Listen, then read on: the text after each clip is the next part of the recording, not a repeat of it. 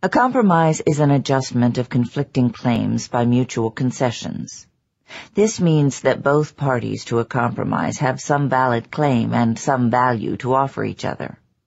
And this means that both parties agree upon some fundamental principle which serves as a base for their deal.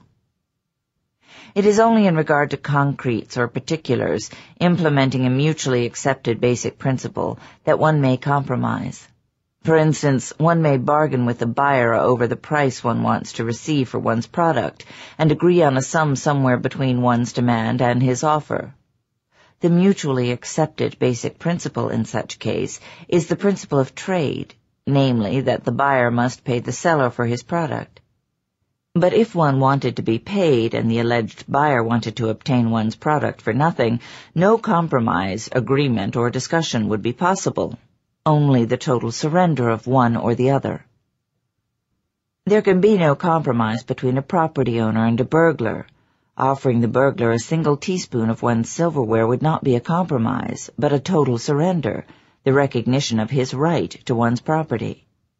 What value or concession did the burglar offer in return? And once the principle of unilateral concessions is accepted as the base of a relationship by both parties, it is only a matter of time before the burglar would seize the rest. There can be no compromise between freedom and government controls. To accept just a few controls is to surrender the principle of inalienable individual rights and to substitute for it the principle of the government's unlimited arbitrary power. There can be no compromise on basic principles or on fundamental issues. What would you regard as a compromise between life and death, or between truth and falsehood, or between reason and irrationality?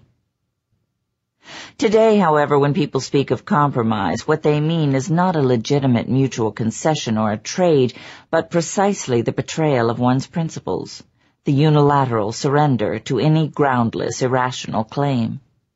The root of that doctrine is ethical subjectivism, which holds that a desire or a whim is an irreducible moral primary, that every man is entitled to any desire he might feel like asserting, and that the only way men can get along together is by giving in to anything and compromising with anyone. It is not hard to see who would profit and who would lose by such a doctrine.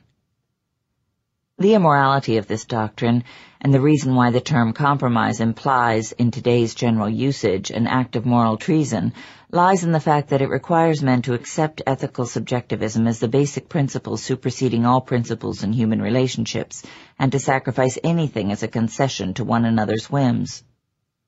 The question, doesn't life require compromise, is usually asked by those who fail to differentiate between a basic principle and some concrete, specific wish. Accepting a lesser job than one had wanted is not a compromise. Taking orders from one's employer on how to do the work for which one is hired is not a compromise. Failing to have a cake after one has eaten it is not a compromise. Integrity does not consist of loyalty to one's subjective whims, but of loyalty to rational principles. A compromise, in the unprincipled sense of that word, is not a breach of one's comfort, but a breach of one's convictions. A compromise does not consist of doing something one dislikes, but of doing something one knows to be evil. Working for an employer who does not share one's ideas is not a compromise. Pretending to share his ideas is. Accepting a publisher's suggestions to make changes in one's manuscript when one sees the rational validity of his suggestions is not a compromise. Making such changes in order to please him or to please the public against one's own judgment and standards is. The excuse given in all such cases is that the compromise is only temporary and that one will reclaim one's integrity at some indeterminate future date. But one cannot correct a husband's or a wife's irrationality by giving in to it and encouraging it to grow.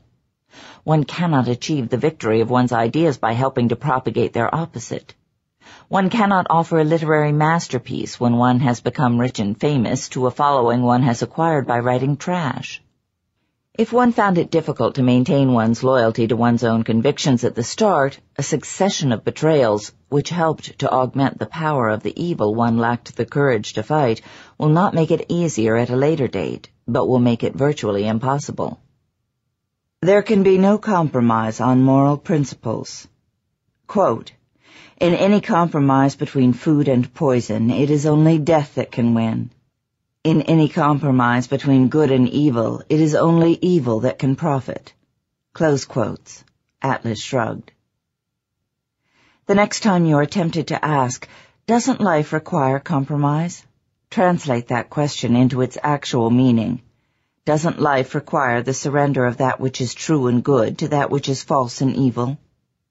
The answer is that precisely is what life forbids, if one wishes to achieve anything but a stretch of tortured years spent in progressive self-destruction.